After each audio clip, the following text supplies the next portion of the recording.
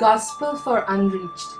Our mission is to spread the good news to the whole world through the internet. Jesus commissioned his disciples to go into all the world and preach the good news to all creation. Mark 16:15. Come, let us join our hands and hearts to reach the lost and tell them the love of Jesus. Therefore, go and make disciples to all nations. Life-changing sermons in several languages, CD, DVD, MP3, and Bible tracts are available free of cost. And if you would like to learn more and get involved with our ministry or sponsor a missionary orphan, please feel free to contact us by email at gospelunreached@yahoo.com or call us at 310-408-2823. Your comments and suggestions are very valuable to our ministry. We enjoy hearing from our visitors. Thanks for visiting. Please come back and visit us soon.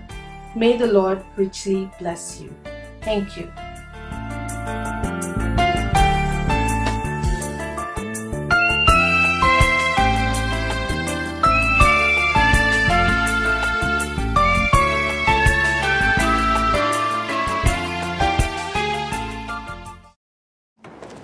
Luke chapter 11, verse 20. Let's read that together. But if I drive out demons by the finger of God, then the kingdom of God has come to you. But if I drive out demons by the finger of God, then the kingdom of God has come to you.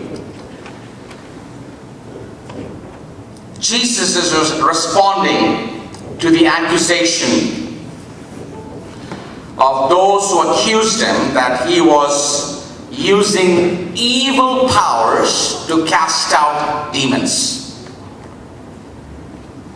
In response to that accusation, Jesus is telling them, and any kingdom divided against itself will be ruined, and a house divided against itself will fall. If Satan is divided against himself, how can his kingdom stand? I say this because you claim that I drive out demons by Beelzebub. Now if I drive out demons by Beelzebub, by whom do your followers drive them out? So then they will be your judges. But if I drive out demons by the finger of God, then the kingdom of God has come to you.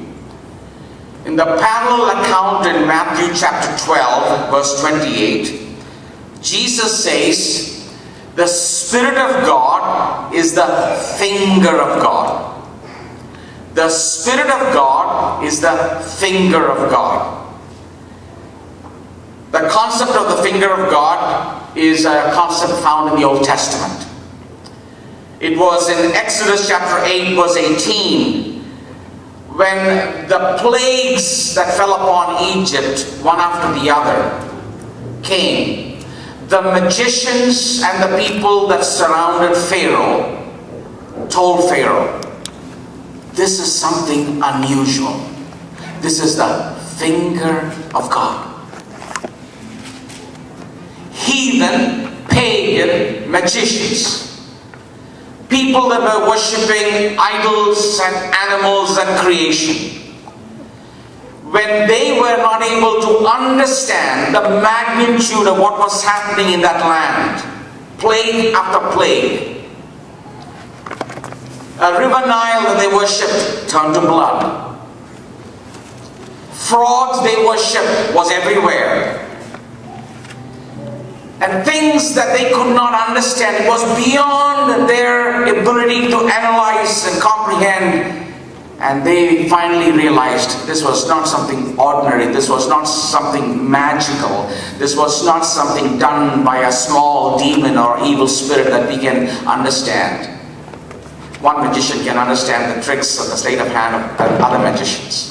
So they could not figure this out, and finally they exclaimed, this is not ordinary thing, it is the finger of God. Then when you come to Exodus chapter 31, verse 18, we read how the Lord gave the commandments, the 10 commandments. And who wrote the 10 commandments? It was the finger of God. It was engraved by God Himself. Engraved by God Himself. When a plague came upon the land and the magicians could not figure out what it was, they knew it was the finger of God, the judgment of God. When Moses went up the mountain and sought the face of God, and God gave the 10 commandments, and God Himself wrote it and engraved it, it was the way that God wanted His people to live. And those 10 commandments have been the foundation of civilized society. Any society that has violated that, has floundered, has become basically nothing. When you come to the book of Daniel in chapter 5, we read of a king, Belshazzar, that was having a big party. It was a party where everybody was drinking and feasting and just doing all kinds of evil things. And what happened all of a sudden? There was a finger that came and wrote on the wall.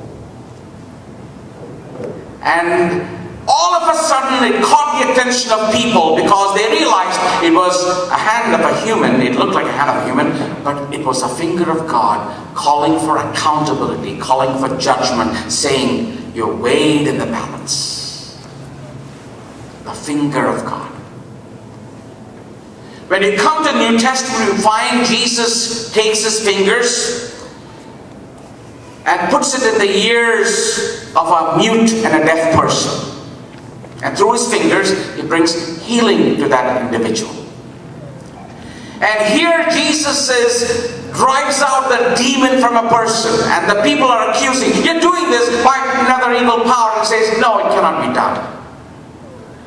And He says, if I cast out demons, it is a sure sign that the finger of God is at work and the kingdom of God has come to you.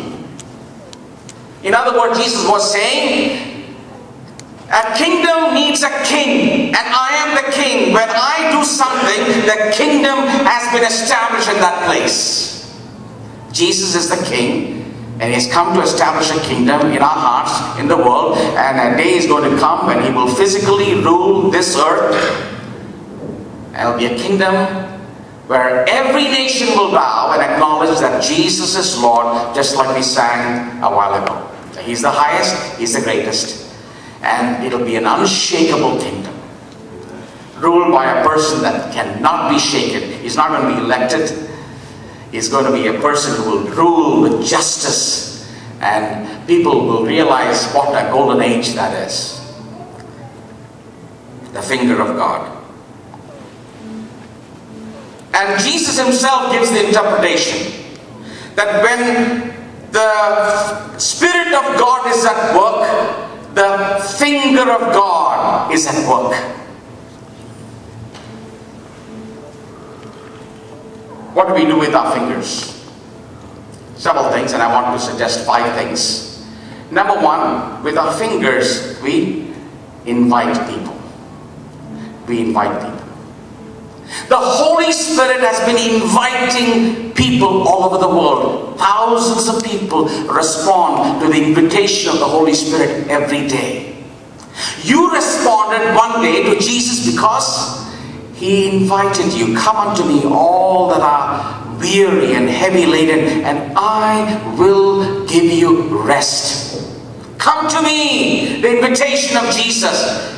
And the Holy Spirit softened our heart and enabled us to say yes to Him, respond to the invitation. When the pastor invites you for a service, it is the Holy Spirit speaking through him, inviting you to draw closer to Him. When a friend invites you to a prayer meeting, when somebody invites you to a spiritual activity where you are seeking the face of God, it is the Holy Spirit working through that person, speaking through that person's lips to your heart, inviting you to draw closer to Him. The Holy Spirit is always inviting. Draw nigh to me, come close to me. Every time you hear that invitation, you need to realize the Holy Spirit is at work. He's a God who invites. He's a God with open arms and inviting, and that is the finger of God at work. On the day of Pentecost, Peter gave an invitation. How many responded? 3,000 responded. He gave the invitation. God used Peter's mouth, God used Peter's words, but it was the invitation of the Holy Spirit, and they were convicted in their hearts, and they responded to the invitation of the Holy Spirit. The finger of God was at work. More than nearly 250,000 of people or so per day respond to the invitation of the Holy Spirit around the world. Every day, more than 250,000 people come to know Jesus Christ, and they are responding. Whether it's in India or China or wherever it is, they are responding. Through the internet, you go to the Great Commission site of Campus Crusade, and you will see on the internet, every second you will see how many people are responding from various countries in the world through the internet. Whether it's a Muslim world or from, you name it, from all over the world, people are responding to the invitation of the Holy Spirit, because the Holy Spirit is tugging at their hearts and inviting them. What else do we do with our fingers? We write with our fingers. We write with our fingers. So does God. Paul in 2 Corinthians chapter 3 verse 2 and 3, he tells the church in Corinth, and he's telling us, you are our letter, read and recognized by all. He says, you are a letter that people read. And people are reading about Jesus Christ through your life. The letter that the people read is not necessarily the Bible initially, but they are reading your life. They are listening to your words. They are listening to how you respond in a particular situation. They are seeing how you behave. They are watching your lifestyle. They are seeing your character. They are seeing whether you keep your word. And they are seeing how you respond to situations. They are reading about Jesus Christ through your life. You are a letter read and recognized by all. Paul is writing to the church in Corinth. You are a letter. I am a letter. And that is what Paul says. You are a letter. And who's doing the writing? God is doing the writing. You are a letter, read and recognized by all. The third thing that we do with our fingers, we grip. We grip with our fingers. So does God. John chapter 10 verse 28, Jesus said, I have held you in my hand. No one will snatch you from my hand. If you are held by God, no one is going to snatch you from his hand. We are held in his grip. We are held by God. Paul said we are sealed unto the day of redemption. We are sealed. You cannot be contaminated. You are protected by God unto the day of redemption. That is the assurance that Jesus has given to us. The Holy Spirit has given to us. That is the work of the Holy Spirit, being gripped by him. Jesus said, no one can snatch you out of my hand. God uses his fingers. The finger of God is at work. Number 4, what else do we do with our fingers? We point with our fingers, isn't it? We point with our fingers. The Holy Spirit is a great pointer. He points and he tells me what to focus on. He will not allow me to be distracted when there is a tendency for me to be distracted. He corrects me if I'm listening to him, if I'm sensitive to the Holy Spirit. He will direct me and say, okay, you're being distracted. Focus your attention here. Don't major on minor things. Major on major things. How often we spend so much of time on trivial things. The Holy Spirit, when we are in his presence and when we are sensitive to him, he'll remind us, you're spending unnecessary time on trivial things. That doesn't amount to a hill of beans. In the light of the eternity and kingdom, what you're doing now is peanuts, basically. It's nothing. Focus on something that matters. There is nothing higher, nothing deeper than Jesus Christ. You believe it? Say a big amen. Amen. There is nothing higher, nothing deeper than Jesus Christ. Nothing. Nothing will take the place of Jesus Christ. He is the greatest, He is the highest, and He is worthy of your attention, of your worship, of your reverence. He points me to Jesus always. When He comes, He will glorify me, that Jesus said. That's His job. He is co-equal with the Father and the Son in power and glory. He has the same status. He is worthy of my worship, worthy of my reverence, worthy of my love. And we need to worship Him. He is part of the triune God, the Father, the Son, and the Holy Spirit. But yet, when He works in our heart, the finger of God, He points me to Jesus. 1917 was the Russian Revolution, when the Communist Party upset the Tsar regime and established a communist power in Russia. In 1917, when the Communist Party officials were meeting and planning and scheming and doing all the planning to bring about the revolution, their building was right opposite the headquarters of the Russian Orthodox Church.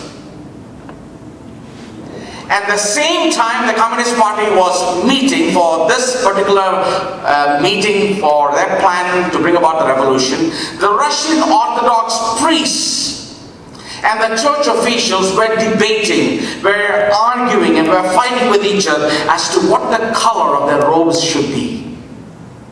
Amazing, isn't it? Fighting over trivial things, fighting over things that doesn't really matter. What should be the color of the robes? When one party across the street was planning a revolution, and they succeeded, and they ruled for more than 70 years and killed untold millions of people. And now because of that, it's actually the mafia that rules Russia. There's no law or order. It's the mafia that controls the whole country of Russia. Jesus Christ is the greatest, is the highest name above all. There's nothing you can think that is greater than Jesus Christ. At the end, it is to Jesus that you will answer. You're not going to answer to your employer or your boss or your business partner or your spouse or your boyfriend or your girlfriend. In the end, you're going to answer to who? Jesus Christ. And in the light of eternity, what you're doing doesn't amount to anything. So focus on Jesus Christ. So with our fingers we point, and the finger of God enables you to point your life and make sure that your direction is pointed towards Jesus Christ. And that your life revolves around Jesus. That your life is Christocentric, meaning everything that you do should revolve around His name, His reputation, His glory, His will. Amen. That becomes the passion for a person who follows Jesus Christ. And when you are obedient to Him, when you are filled with His Spirit, and when you allow the Holy Spirit to work, the finger of God is at work, pointing you always to Jesus Christ. The fifth thing that we do with our fingers is we work with our hands, isn't it? We work with our hands. The greatest work is the work of redemption. The greatest work is the work of redemption. And the Holy Spirit is at work, softening hearts, wooing people, inviting people. Come to Jesus. Put your trust in Jesus. And give yourself to follow Jesus. And then He uses us weak vessels. He uses us, people with all failures and all kinds of past, He uses us to win others to Jesus Christ. The greatest work that you can do is to win somebody else to Jesus Christ. Let me repeat that. The greatest work that you can do is to win somebody else to Jesus Christ, because you are enabling that person to be transferred from the kingdom of darkness into the kingdom of His dear Son. You are rescuing somebody from going to hell, and now he is bound for heaven. That's the greatest work.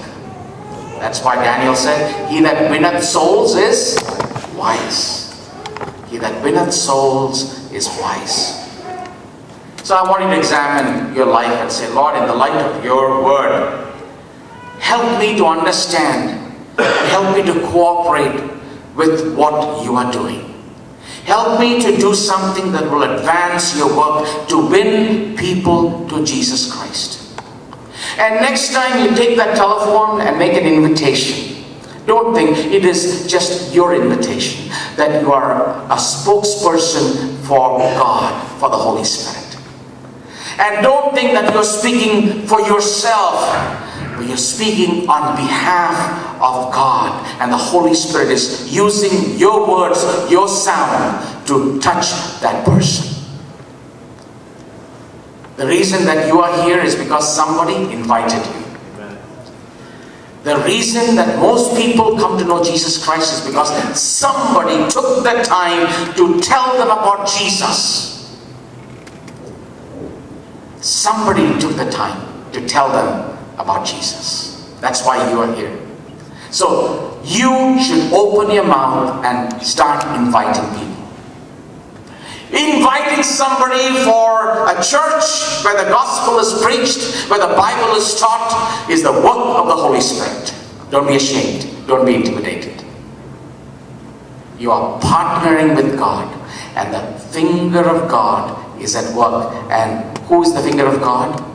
The Holy Spirit. Jesus Himself told us that. The Spirit of God is the finger of God at work. And when you live a life of purity, when you live a life that is in accordance with the will of God, your lifestyle, people are reading that, and people are getting an impression of who Jesus is. You are a letter read by all, recognized by all. The Holy Spirit is at work. And would you say, Lord, help me to understand the work of the Holy Spirit? There are people in the New Testament that were ignorant about the Holy Spirit. Paul specifically tells, don't be ignorant about the Holy Spirit. Don't ignore the Holy Spirit. Become people who understand the work of the Holy Spirit. The Corinthians were ignorant. He says, don't be ignorant. Don't be ignorant. God will call you to accountability. When the Holy Spirit is at work, don't resist the Holy Spirit. Stephen, when he spoke, the Jews resisted the work of the Holy Spirit. Stephen spoke clearly, he said, you have resisted the work of the Holy Spirit. Don't resist the work of the Holy Spirit. You cannot resist Him, by the way.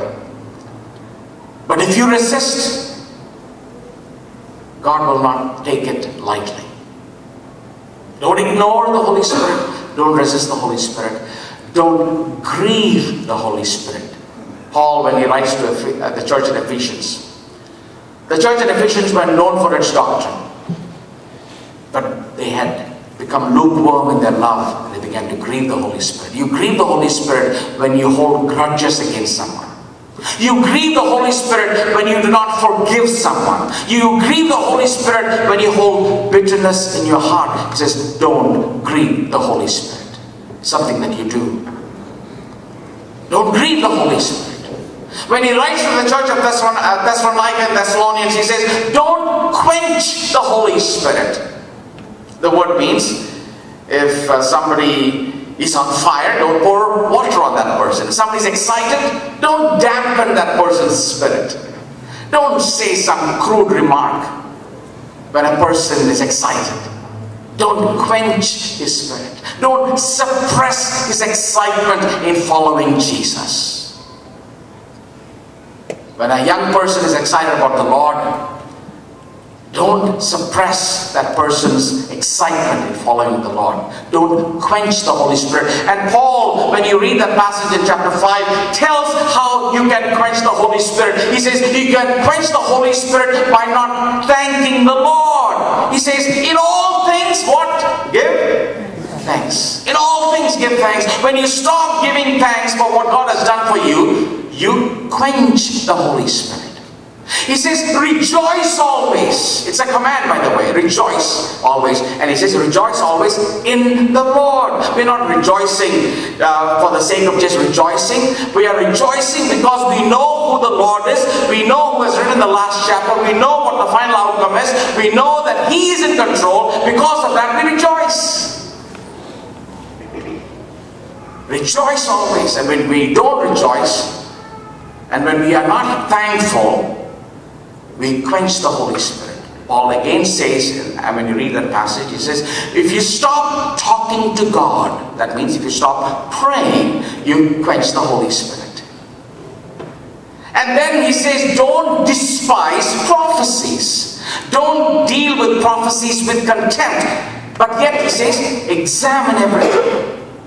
Don't deal with prophecies with disdain or contempt, but make sure that you examine everything. If you do not examine everything, if you don't test every spirit, if you don't test every prophecy by the criteria that God has given to you, you are quenching the Holy Spirit. Don't believe every prophecy. There's a lot of foolishness there. Don't believe everything, but we are asked to test everything.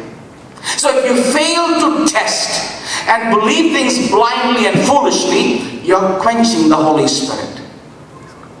You need to test. You need to use your mind. You need to use your ability that God has given to you to discern. Use the criteria that the Lord has given to you in the Word of the Lord to examine whether this is of God. And if you don't examine and believe blindly and follow things foolishly, you're quenching the Holy Spirit, and the work of the Holy Spirit dwindles in your heart, in your life, and you begin to lose the fire in you. That's why many people who follow certain things blindly, after a while, they lose all the fervor and they become very depressed and discouraged. It is because they did not examine things properly. They did not evaluate whether this was of the Lord. They were not open to the teaching and the correction of the Word of the Lord. They were following things blindly. And if you follow things blindly, don't blame God. Don't blame God. Because wherever the Holy Spirit works, there is joy. Wherever the Holy Spirit works, there is joy. Because it is a spirit of joy that He has given to us. And one of the chief attributes of God is joy. So if there is no joy, don't blame God. Blame yourself. Blame yourself. It is because you have not examined things properly. It is because you have not evaluated whether what you did, what you followed, was according to the Word of God. And Paul gives clear instructions to the church of Thessalonica. Rejoice, give thanks, examine everything. Don't deal with prophecies with contempt, but make sure you're evaluating everything, testing every spirit. And that is a command that the Lord has given to us. And then if you don't hear the word of the Lord, you're quenching the Holy Spirit. You hear not only with your outer ear, but you hear with your inner ear. Hearing. You remember how many times Jesus has used that phrase, he that hath ears, let him hear.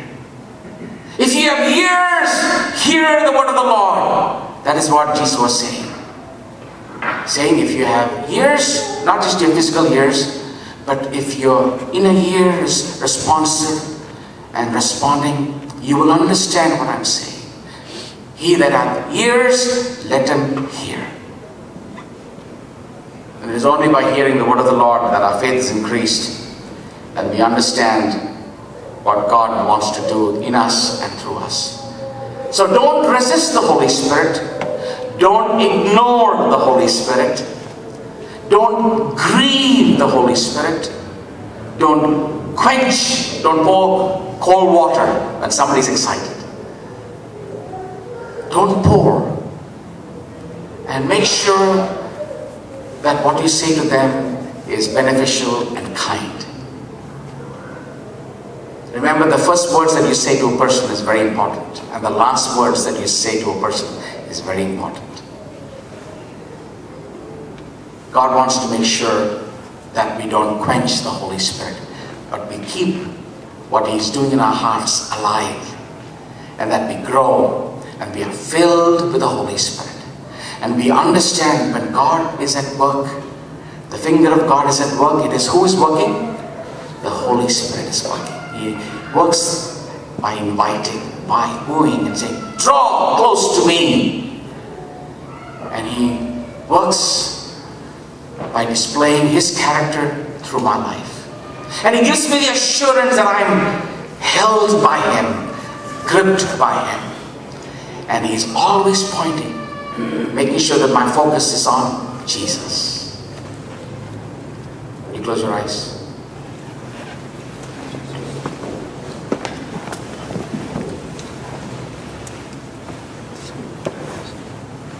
Would you make a commitment this evening that you will ask the Holy Spirit to guide you into all the truth? Jesus said when He comes, He will guide you into all the truth. But you need to be willing. He's a gentle Spirit. He can do whatever He wants, but He knocks and He gently speaks, He invites. Would you open your heart and say, Lord, I want to be guided by your Holy Spirit. He speaks very clearly. He does not mumble. When He speaks very, very clearly. Would you say, Lord, speak to me and help me to understand and help me to hear with my inner ear as well, and help me to be obedient. The Bible clearly says the Holy Spirit is given to them that obey. The Holy Spirit is a Holy Spirit. It is not just a spirit or an influence. It's a person. The Holy Spirit is a person with intellect, with emotions, with a will of his own, has feelings, and is a pure spirit. And He will not give it to anyone. He'll give it to only those that are obedient. He's more than willing to give that Holy Spirit. And He wants to make sure that we who follow Him are filled and controlled by the Spirit of the living God. You say, Lord, fill me with your Holy Spirit. Would you raise your voice and express that to God out loud? Lord Jesus, fill me with your blessed Holy Spirit. Make that commitment to the Lord. Lord Jesus, fill me with your blessed Holy Spirit. Continuously, Lord, fill me with your Holy Spirit. Help me to understand when you invite, when you are giving that invitation, when you speak to me, whether it is through a pastor or elder or a friend, others saying, come to this prayer meeting, come to this Bible study, and inviting you to be involved closer to God and engaged in something that will enrich your spiritual life. It is the invitation of the Holy Spirit. He's inviting, He's wooing, and He's asking you to evaluate your lifestyle, your character, because people are reading your life and they get the impression of who Christ is through your life. You say, Lord, help me to make sure that I'm living according to your will and your purpose, and to understand that others are reading my life and getting an impression of who you are. Lord, help me to live a life that is pleasing in your sight. And Lord, help me not to quench, help me not to grieve the Holy Spirit, but to be filled with the Holy Spirit. Filled with the Holy Spirit. Would you take the posture of an upraised hand like this, where you're in a posture like this, where you're with your palms up, and say, Lord, I'm a candidate to receive your Holy Spirit. I want to receive your Holy Spirit. I want you to cleanse me with your precious blood. Fill me with your Holy Spirit. Would you say out loud, Lord Jesus, fill me with your blessed Holy Spirit. Control me with your blessed Holy Spirit. Use me for your glory. May my life always point, be focused on Jesus. Father, answer this prayer, I pray, of your children.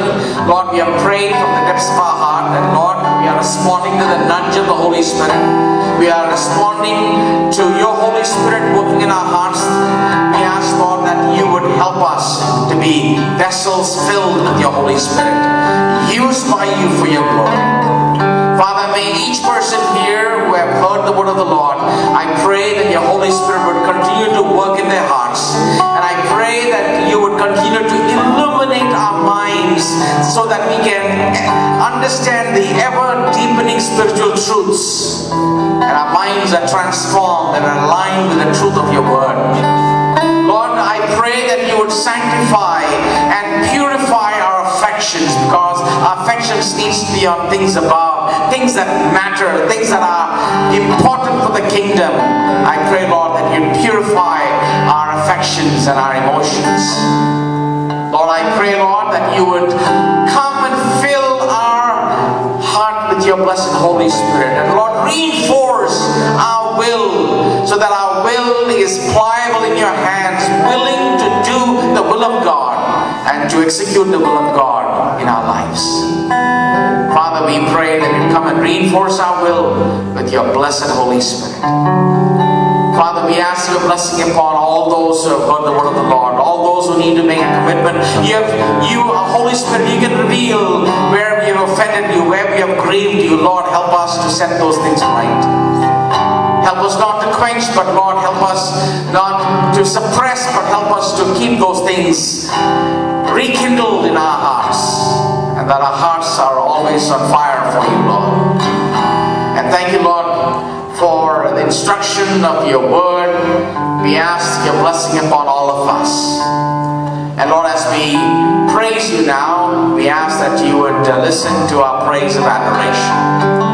And may we sing from the depths of our heart, offer our praises to you, and bless and meet every need that is represented here.